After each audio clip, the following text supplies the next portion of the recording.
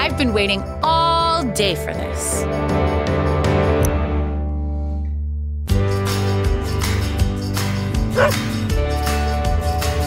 Baron, my handsome man.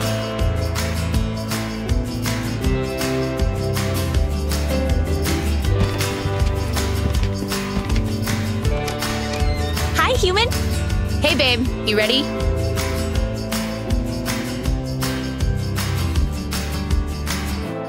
All right. Let's roll it.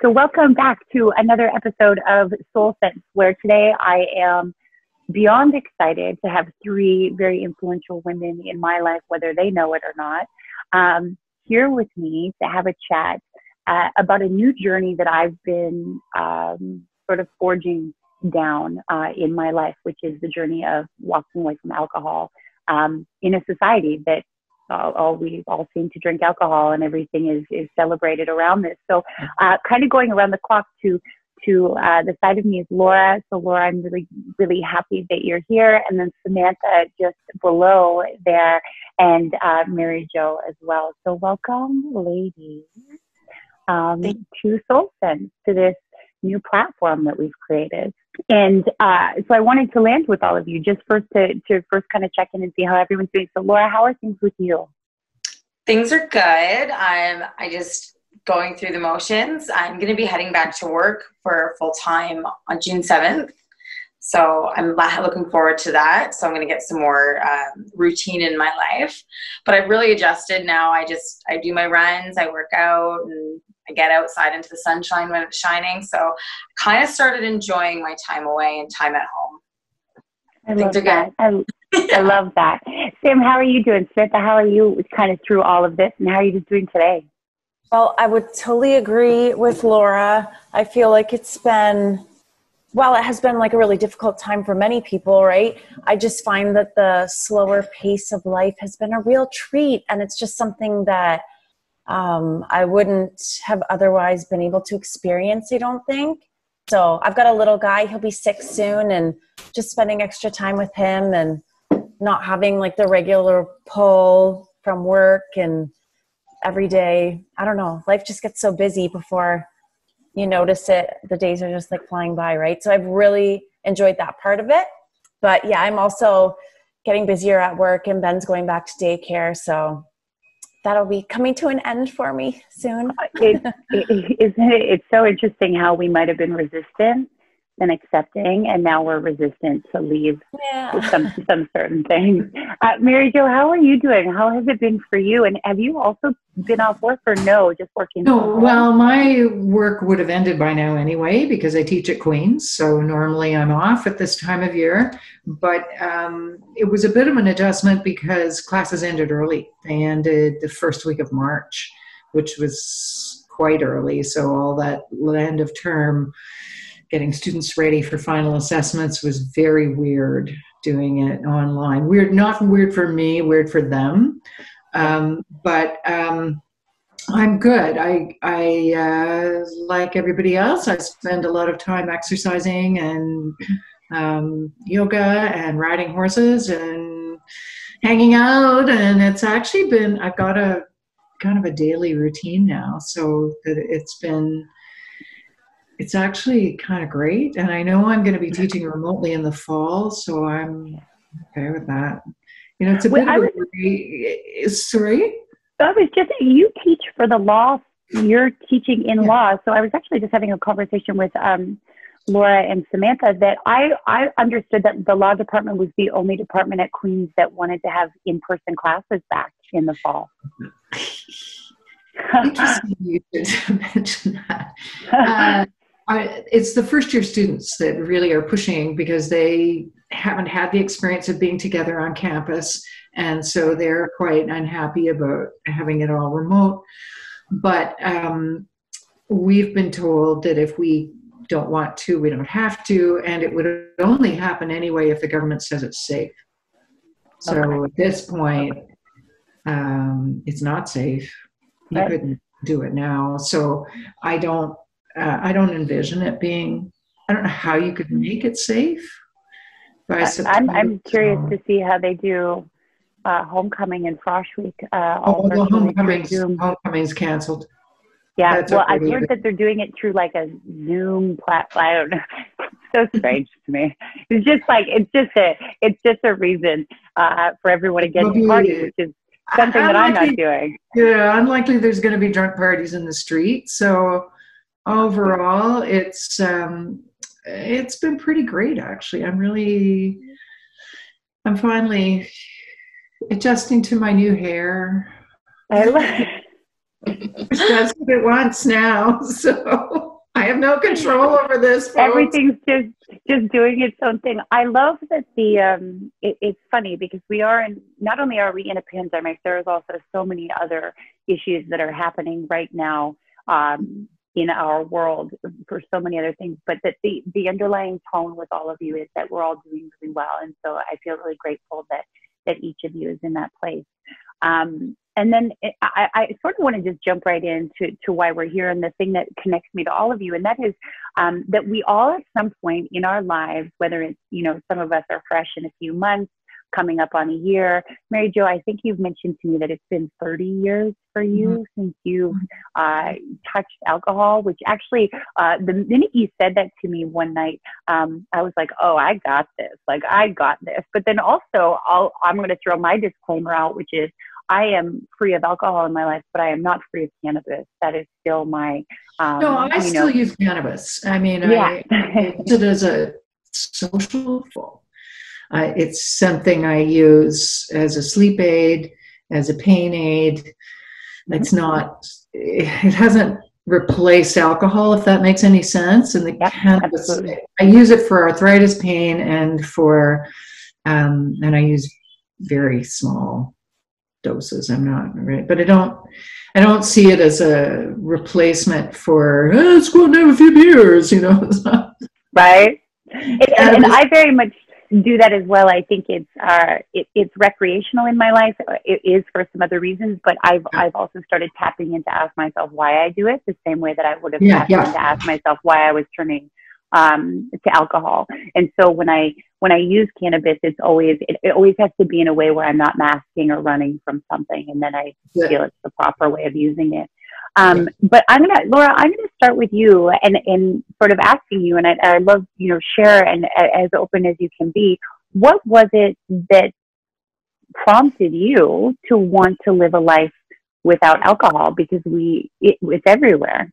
It's what everybody does all the time, and it's almost not socially acceptable to not drink, it feels like sometimes. So can you share a bit of that with us? Honestly, it wasn't just an over the night decision to want to stop. It was ongoing repetition. Every weekend I would wake up on Sunday or Saturday morning feeling horrible. And I think I just abused it far too much. Other things came along with it, like the party lifestyle. Like, my nickname was Vegas. First year of university, and I just always partied. Like, that was my identity, I was a party girl. I could get through school and I could party, and it was just something I loved. Like, I felt like I was who I was meant to be when I was partying. But between the last probably 3 to 5 years, when I met my current partner, I started getting really sad, and I'd get super depressed, and I was like, what is causing this? And I would think it was everything else besides the drinking or the drugs. And I eventually figured it out, but I tried. I had a lot of day ones, and it wouldn't stick, and I'd get like a month, and I'd be like, yeah, let's reward myself. I'm going to go drink this weekend because I can do 30 days. And I did that a whole bunch of times, and I had the gold star reward system on my calendars, and I'd white knuckle. I wasn't drinking every single day, but I would really look forward to it. So I'd white knuckle till the weekend, and I'd just drink Saturdays. And then I was like, yeah, just Saturdays, but I'd live all week to get to Saturday to party. And then just one day I made the decision to quit, and I was very open with my partner, and I went and talked to a therapist. And I think I said this in the last time we talked, Ash. I was having problems with my family, and I was just kind of falling apart, and she asked me, she's like, do you think your drinking has anything to do with all these problems that you're coming to me about? And I was like, oh, no, not at all. Like, no, totally not anything to do with it. And then within the next week, I had like a blowout with my current partner, and everything's resolved and okay now. But I went back to her and she asked me again, and I just broke down. I was like, yeah, I was like, I got to let this out. This is the center of all my issues, my anxiety, my stress, my anger. And it just all came together, and I realized I really shouldn't be drinking, because that's what's limiting me in my life. And that's what's making me have to go to a therapist. That's what's making me feel shitty. And I hate admitting it, like not hate, but it just kind of sucks now when I see people drinking through this time. I still get that. Why can't I be like them? Why can't I enjoy a glass? And then I'm like, you don't want to, you don't need it. And then I find comfort in knowing that I don't need it anymore. But I guess kind of tangented off there, but I was just sick and tired of feeling sick and tired. Yeah, I think that the one thing that we're really good at doing too is covering that up, right? That alcohol causes us to run from that thing, but I can relate to that in so many ways. I think the difference being now when I see people drinking, I actually don't have that feeling of like, why can't I be like that? I know that my walking away from alcohol was because I did, I addicted personality. I moved from drugs to alcohol. So then it became a problem for me. So it isn't just something I moved away from because I chose to do that. I moved away from it because I chose that I wanted to live a healthier life, but I know I can't go back to it. And I'll ask Mary Jo and Samantha the same thing, but do you think not drinking, Laura, in this is still a superpower for you? Sorry, do I think not drinking is a superpower? Yeah. Yes. And I really have latched onto it. I find every day I can feel myself getting stronger and stronger.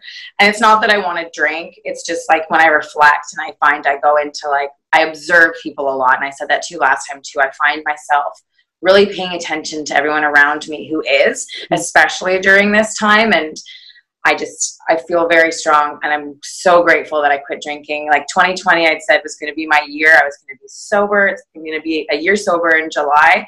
And I was like, I can't wait to see what happens. And I feel like I was preparing for this, because if I wasn't already sober and had some time under my belt, I know the damage I'd be doing to myself right now. And it'd be 3 months of hell. So I'm good. And I do feel super strong. I feel powerful, because a lot of people can't do this, or choose not to do this. I think everyone can do it though, if they really want to. And if they get I think everyone's capable of that. Is any part of Laura's experience, does that resonate with either you, Samantha, or you, Mary Jo, at all in your sort of exit, from alcohol?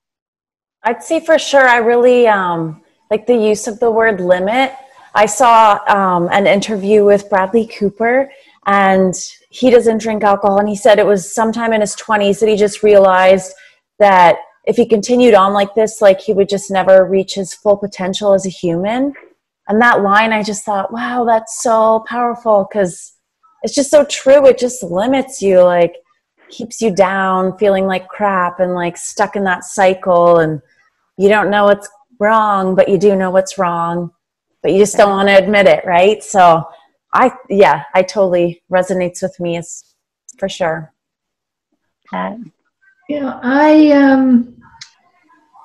It's been so long for me now that I don't see it as a superpower anymore. Some of my family sees it as mildly annoying.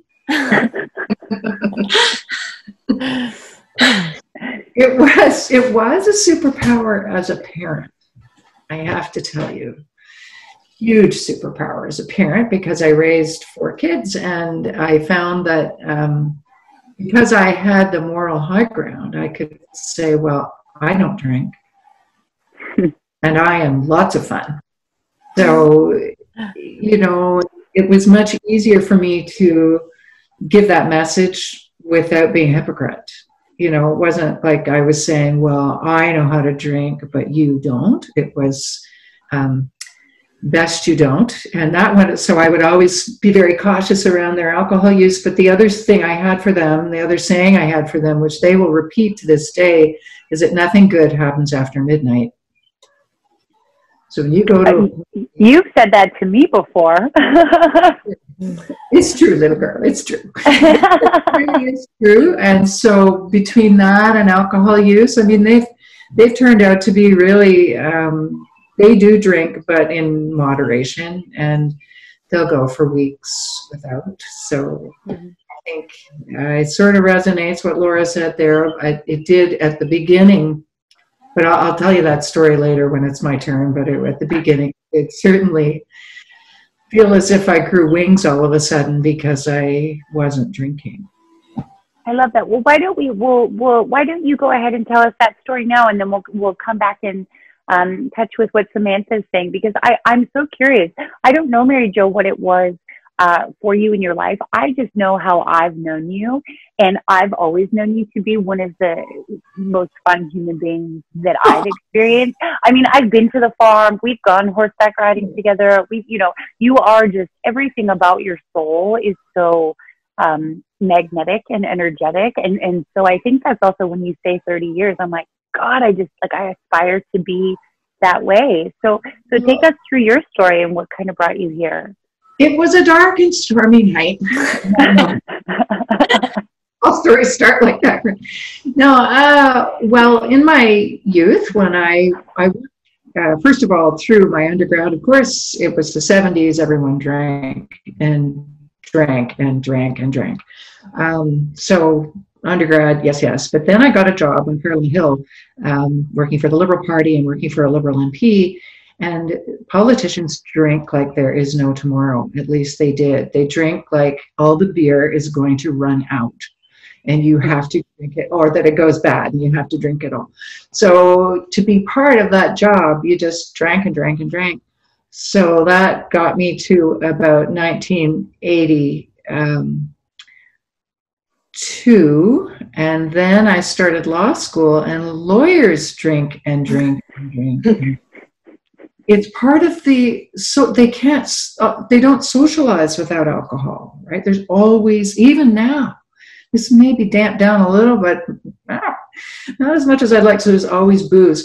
And there were a few things I noticed during that time. I made a lot of bad decisions, like waking up beside people I didn't know every weekend. And it was the 70s and 80s again, I'm given. We all wore the beard up. You don't have to justify it. It was, so and like Laura, feeling sick was, I had terrible hangovers. Like they were just death-defying, and shame. I would wake up and I would realize that all the funny that is me was coming out as hurtful sometimes because I was funny at everyone else's expense. And then I'd be really sad and remorseful. And I was just so. And then I married my first husband, and he seemed to realize it was a very abusive relationship. And he seemed to realize that when I drank, I was weak and he could be talked into anything, or would do a lot of things that would ordinarily be outside my comfort zone. So I don't want to say he plied me with alcohol, but he certainly encouraged alcohol use. It kept me on a shorter leash. And then I got pregnant with my third. So I didn't drink during any pregnancy. So I would get pregnant, stop drinking, immediately couldn't wait to start again. It was like, oh my God, I can't have beer anymore. It's supposed to be good for your breast milk. I can drink. I got pregnant with my third, and I realized the marriage was wrong, and that it took me one more baby to get out of it, but I realized I had to stop. And I did. It's easy to quit while you're pregnant. So all of you have made a choice to quit when you're not. And I think that that's admirable. I'm not sure I could have done that. When I drank, when I was pregnant, alcohol made me sick, so I couldn't touch it. So I just didn't start drinking again after that third one. And it was difficult in the sense that my husband was furious, absolutely furious, because he no longer had that control over me. He couldn't get me wasted and bad things would happen. So that was very difficult, but the rest was easy. I made better decisions. I was able to sleep better. There were a whole bunch of things that I was able to address, sort of long-standing things in my life that I couldn't address when I was drinking all the time. So that's the Reader's Digest version. Why there's a lot of backstory there too. Why did I stay sober is probably a question that I ask myself. Why, I'm in a good place in my life. Surely I could enjoy a drink, but I know I can't. I know that I cannot. And the only thing I miss is champagne, because it was just so exquisite and such a nice tasting drink, and it just was wonderfully elegant and fun. But I can't drink. I know that I go into a really nasty spot physically and mentally when I drink. It all seems great until it isn't. So that was kind of, it was to protect myself, I guess, at the end of the day, and to protect my children. And they did need a lot of protecting. So it was easier if I was sober. I think one of the most beautiful things that you can say in that is that even 30 years later, you still recognize that it's something you can't do.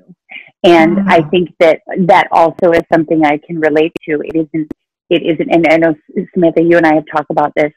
It isn't just one drink for me. Like, one drink is opening the floodgate, because that self-control would then be gone. After one beer, done. Yeah. Yeah.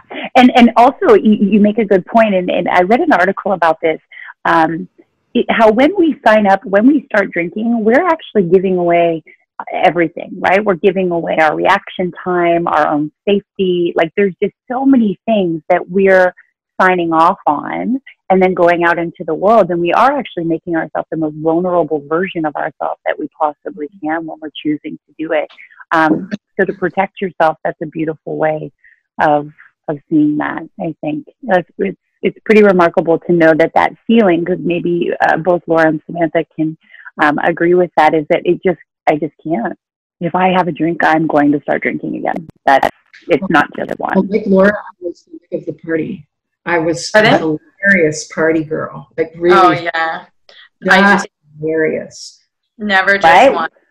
That was like that was like the line you'd say in serving. Like, you'd finish your shift and all of us would say, let's just go for one. And then the next day we're like, why do we always do this? It's like 50.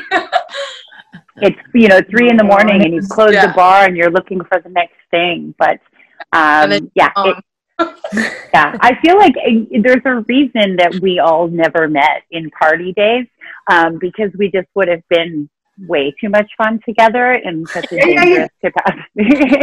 dangerous capacity. Samantha, I'm really curious. First off, if any parts of, because you're also a mom, so you would have stopped drinking as well while you were pregnant. And then what was that like for you? Was it the same kind of like chomping at the bit to get back at it when it was over? Yeah. It was like, I was excited to be pregnant and everything, but I just did not like not drinking. And I know my sister always joked, because she's like, I thought you would be like a great DD like while you're pregnant, but drunk people just annoyed me so much. Like, I'd drive her, but I'd complain about the smell of her breath. And, like, I could not wait to drink again. So I did go back to it, but I don't know. It's just, I'm the same way. Like, I love to drink. Like, it's just so much fun. And I just, like Laura said, I really felt like, well, it's just who I am. Like, I love drinking and I think it's so much fun and it makes me better. Somehow I find you like convince yourself, it's part of the lie, that it makes you a better version of yourself, when in reality that's not true at all. So after I had my son, I did kind of develop some anxiety and stuff, like a bit of postpartum, and I just found that I was like drinking more and more, and then I was just kind of in a really bad place. Like, I didn't know how I got there, and I felt like I was so lucky to have this healthy baby, and I don't know, I had like my husband and I have been together for 14 years now. So like our relationship is good, but I don't know, everything kind of piled up. And then I just found myself in a spot that, like I said, I didn't know how I got there or what was going on. But when I did stop to think about it, like there's a lot of alcoholism like in my family, and there's a lot of history there where I just started to see it differently. And I deep down, like it took me a while. And also like Laura said, a lot of day ones. And but deep down I knew it wasn't good. So I've been like fighting to get to where I am now, I'd say for the past like 3 years. And last year, so 2019, I turned 30 and in 2018, but my birthday's in December. So I was like, when I'm 30, I'm going to quit drinking. So I did make it like, I don't know, 60 days or something. And then I thought, well, I've done really well, so why not reward myself with something? And then, so that kind of continued, that I would do like 30 days off. And then in the fall of this past year, I went away for the weekend with my 2 cousins and my sister. So we grew up together. We're like basically sisters, right? And we were out drinking, and I just had a really like honest conversation with them. And I was like, yeah, it's just so weird. Like I find myself grabbing a drink, but I know like deep down, I don't even want it, but something's making me like grab it. And I was so hungover after that weekend. I was like, this is it. Like Sunday, my sister was driving us home and it was raining out and I felt like death. And she was listening to some weird, depressing CBC interview. And I was coming home to my family and I just felt terrible. And I was like, this is it. Like, I cannot do this anymore. So I found it really hard at first, but I am so grateful. Let's see. But yeah, I feel like I'm in a great place now. Okay, you can go in the backyard. But yeah, I feel like I'm in a great place now, and I still have urges sometimes, but I feel like it's so important to be that good example. Like, I think even for my son, who wants to say hi. No, he doesn't. Okay. But for my son, but also I have a lot of kids around me, and like a lot of kids that are getting to that age where they're maybe preteens or something. And I just notice them noticing. That's right. And like, I'm reading The Naked Mind right now, and I thought it was really interesting how she says, like, at school and stuff, they caution the children against alcohol and drugs, but the example that they're seeing at home is not meshing with that. And whenever I feel the urge, I really think of the little ones that may or may not, even if they don't look up to me, at least I'm like that example for them that, oh, look, she can have fun and she's not drinking. And I always think, oh, if they're ever stuck at a party or something and they need someone, like, I want them to know that they can call me because I'll be sober and I can get in the car and come get them. So that was exactly what I did. Yeah. I drank at that age. I always told them it's a get out of jail free card. Yeah. I don't care how blasted you are. I don't care what you did. You will get no scolding from me. Your body will scold you the next day. Yes.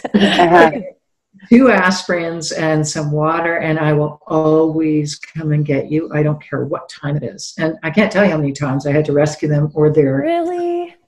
And it was really important for them to know there was a responsible, sober adult.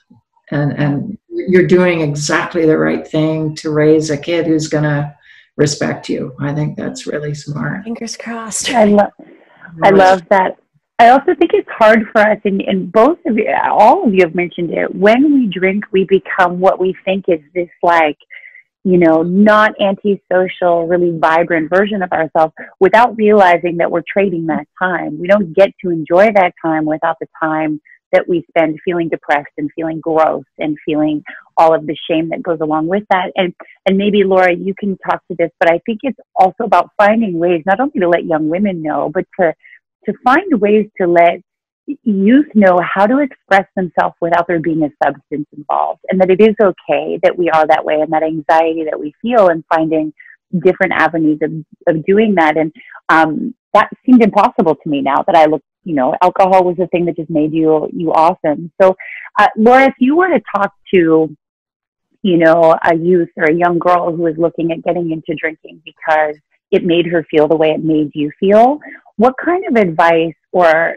even just life experience could you offer up in that situation to try and just maybe give them a different path than the one that we all seem to walk down? Honestly, I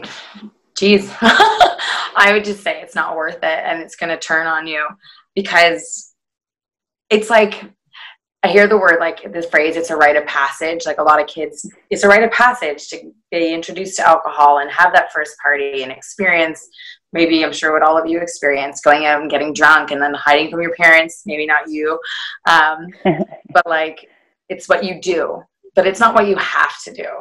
And I feel like I learned a lot, but I feel like I wasted 20 years of my life partying. And I'm fortunate that I have another 20, maybe another 20, to live it the opposite way. And I missed out on a lot of stuff. Like alcohol, like you were saying, you think it gives you that personality and that vibrant, outgoing, energetic, amazing, awesome identity. But it doesn't. It does the exact opposite. And you get blinded by it. It's a lie. I'm angry at it. I'm still new to being sober, but I'm really confident in knowing that I'll be sober. I'm not going to drink again. And I know that because I made a choice, but I feel like it'd be really hard. Like I don't have kids, and I'm not surrounded by a lot of kids in my life. I feel like, don't do it. Please don't do it. I just let them know what I did and what I would choose to do differently. I used to say I wouldn't change anything. If I was actually given the opportunity, like if a genie came out of a bottle and gave me the opportunity to change my choices in life, I would definitely go back and make some changes, because I know that I would be maybe going down a different course, or be a little bit wiser, or just be a little bit healthier sooner in my life, or have better relationships with my parents. I wouldn't have some of the turmoil that I went through with them, and I wouldn't lie as much as I did, and be a little prouder of myself sooner. I feel like I make it sound really depressing because I'm in a really good place. But it's a lot of regret, and it just really came and slapped me in the face. Like this last 3 years, it just was like suddenly like, no, this is not the way alcohol is. And everything you've done is just awful. It lies to you. It lies to yourself. I really wouldn't. I mean, it's a cultural thing, and I would have made very different choices too if I wasn't drinking. But I also wouldn't be where I am now, but for the path I took. So I'd let you. You seem beautiful to me, Laura. I would totally let myself off the hook if I were you. And I think we also, the same way we look at situations, we did the best we had with what we knew in those situations. Whatever that was, whatever situation we grew up in, whatever emotional trauma, physical, mental trauma, all of those things that we were also trying to run from, we did the best we could with what we had. And the most beautiful thing is that we're all sitting here where we are. And I think that that's really great. And I don't know whether my concept and my philosophy in life would be the same if I hadn't have made the choices. I wouldn't change the choices, I feel like, because I had to go through it. And I feel like everything I've been through to this point in my life wasn't without purpose. It's the purpose to continue to propel that forward and help in all of the ways that I can. But admitting and sitting in, and for me, it's not only alcohol. My alcohol led me down a really scary road with cocaine and drugs and things that almost took my life on multiple occasions. And I have to sit back and I have to be okay and accept all of the shitty choices I made while I was under the influence of those substances. And that was probably the hardest thing for me. Because even though I was under the influence of whatever substance, I still have to accept and own what I did, and the decisions and choices. And that I think will, I've sort of circled back through that a little bit faster than maybe even I expected, and just that I can accept it. and that's just a piece of it. But like Mary Jo said, I'm happy all of you made the choices that you made, because that's what brought you also into my life, that helped me feel inspired to do what it is that I'm doing. So I wouldn't change anything about any of your stories or your journeys. And it also shows us that we're resilient, right? We're doing something that isn't socially acceptable. Honestly, I find the one thing that makes people who drink uncomfortable is people who don't drink. And I think I've got to have, right? They're like, why? What's going on with you? They feel like you're judging them, and maybe we are. I mean, maybe we're judging, looking, going, you don't have to do that, blah, blah, blah. But I've really dialed back the judgy bit. And if people want to drink, they drink. If they ask me if I want to drink, if I'm in a setting where I don't want to say I don't drink, I say, oh, I'll go get one myself. And I get something with cranberry juice in it that looks like a cocktail. Hang on to that, and then I don't always want to go through that story. I don't drink, because people will often say, why don't you drink? I'm going, well, that's my story to tell or not tell. And maybe I'm just here for the social, and I don't feel like telling that story.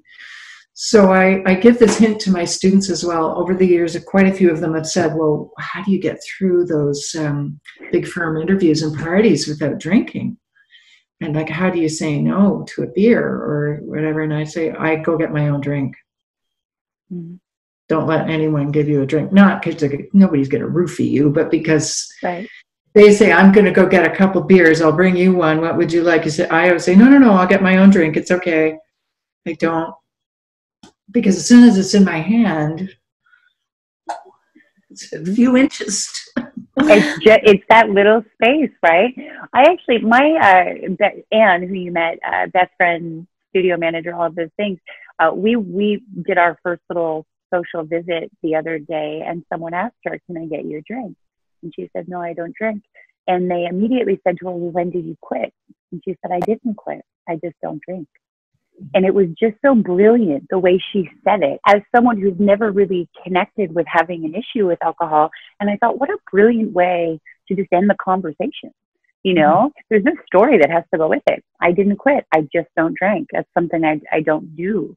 And the same way people say I don't smoke cannabis or, you know, eat meat, or it was a really fast way to end it. And the look on the other person's face was actually what I found the most entertaining piece, because they couldn't comprehend it. They just like, how do you not drink? It was so strange. Samantha, what is something for because then let's kind of circle back to COVID right now. So there are people in COVID right now who are going into maybe a bit of recovery from alcohol. Maybe they were already in, maybe, you know, things have gotten a little bit out of hand. But for people who are struggling with alcohol right now, or thinking about walking in and out of this dance that we do with it, Samantha, what's some advice, or what's like some own personal advice that you could give to someone who might be having a bit of an issue right now? I think that the secret is to be completely honest with yourself, because deep down you know what's good for you and what's not good for you. And like, I think everyone's journey with substances, alcohol, whatever, is their own. And maybe some people can take it or leave it. I'm not one of those people. And deep down, I knew that. And it just took me like really listening to that voice and just saying like, it's enough. And I just feel like they need to be hopeful and know like, it can start today. It doesn't matter like what you did for the past month, or I don't know, like I know people that are struggling that are close to me right now. And I'm just like, it doesn't matter. You woke up this morning feeling like shit. Let this be the last morning that you wake up feeling like shit because of alcohol. Like it starts today. You just have to start, and you can do it. And I know it's painful at first, but afterwards, like the joy that I've experienced from not drinking, like I said to my husband the other day, my favorite activity so far this summer is like riding bikes with my son. And that's just something, if I was drinking, I'd be like, no, I'm like, it's okay. You guys go. I want to stay home and drink my wine. You know what I mean? Like it took so much away from me. So Great. And I don't think we really realize that, right? Essentially we're in a pandemic where I'm not allowed to be open as a wellness studio to better people's lives in so many capacities, but we're going to allow alcohol to stay open because we can't take the burden of what that would look like on our health system. And that in itself, the fact that we had to do that in itself, I think is a big sign that we need a wake up in the world we're living in. But again, that's something we can't push people towards. We can only live our life through example. And all of you are doing that so beautifully. And I want to ask both Mary Jo and Laura the same question. So Laura, what do you think is something that you could offer up to people right now who are struggling with alcohol, or what is some good advice that you can offer that helped you? To not drink alcohol. Just being mindful and really asking yourself why you need it or why do you want to drink. That was one of my major things, like actually like writing it down and like recognizing like, what am I feeling right now? Like if I get in an argument with someone, if my response is, I need a glass of wine. Do you need a glass of wine, or do you need to go and sit down, do some deep breathing and go back and figure out, talk to your partner, talk to your friend about why you're fighting? Like actually ask yourself those questions, because that was a exercise I did for myself when I get that like urge. I'm like, okay, where is this coming from? What just happened? Is it the weather? Is it stress? Is someone doing something you don't like? Did my mom say something passive aggressive? Did I say something passive aggressive? It's just recognizing. God, you're killing me. I never say things that drive my kids. But just like anything that could be just causing a reaction or a reason. I didn't even need really a reason to drink, but like giving you that excuse. For me, that oftentimes was like a reason that I would just want to start drinking, just anything. Like, he just smiled at me the wrong way. Let's go get a beer. We just need to have a drink now and try to move past that. It's so true. It starts off as like the time that you're waiting for on Friday, 4:00 on Friday, and the next thing you know, it's 4:00 on Tuesday. And then it's like Sunday and you're drinking, and it does kind of creep in. It's always that excuse. And it is, I think before we realize it's an excuse, it is an excuse. Mm-hmm. Mary Jo, what would you offer to people who are maybe dealing with that battle, or just even someone who's considering walking away from alcohol because they're recognizing that it's a bit of an issue? Be kind to yourself. Like, it's a journey, not a destination. And I think, anyone can make a good decision one day and a bad one the next. So if you make this good decision, okay, I'm not going to drink, and then you make a bad one, that doesn't mean you have to just live with the bad one now. As Samantha says, it starts this morning, so it starts today. You just start again. I didn't, because I was pregnant, I had very little trouble quitting drinking, and because I realized very quickly how much safer I was when I didn't drink, it was easy. The hardest thing for me to quit was cigarettes. Oh my God. Mm-hmm. Really hard to quit. Like really, so I would party smoke. I would, I would bum cigarettes, because if I bought them, then I was smoking again. But if I bummed them, I wasn't. There's so much logic to that. So I know, right? So, I felt so cool and elegant when I smoked, because I smelled horrible, but leave that aside. So my best advice would be, it really is about being easy and focusing on that moment and that day, and just be super kind to yourself. Okay, you went out, you fell off the wagon, you got drunk last night. Shit happens, breathe, do kind things for yourself, and try again. Don't throw it in, because that's all I really have to say. And just have your strategies ready. So if you know you're going to a party, or you know you're going to be with folks who like to drink, and you know you're very tempted when you're with them, have your strategies planned. What will I have in my hand that's not a beer? What will I say if someone offers me a drink? But be ready. Don't freeball that. Be ready with an answer, like a fake drink. I will drink de-alcoholized beer about once a year. I'll have one of those. And then I realize I don't really like the taste, so so I would say be kind to the people around you that are drinking, and when I have a friend who has a very responsible job, and he managed to get picked up for drunk driving, and it was a disaster. Like, he couldn't get to work, he couldn't drive his kids around, there was all kinds of stuff. So for 3 months, until he could get one of the things that goes in your car and you can blow and then get your license back, for 3 months he couldn't drive. I drove him everywhere. I drove him, hello Pupper. I drove him to work. I drove him to go shopping. I drove his kids. I mean, it was, so do that kind of thing. Like, tell, anybody who's struggling, I would say give them the opportunity. Give them the space, let them know that you're there as a kind, non-judgy resource. And he kept saying things to me like, I'll never do this again. You've been so nice. I owe it to you. And I'm going, hey, you don't owe me anything.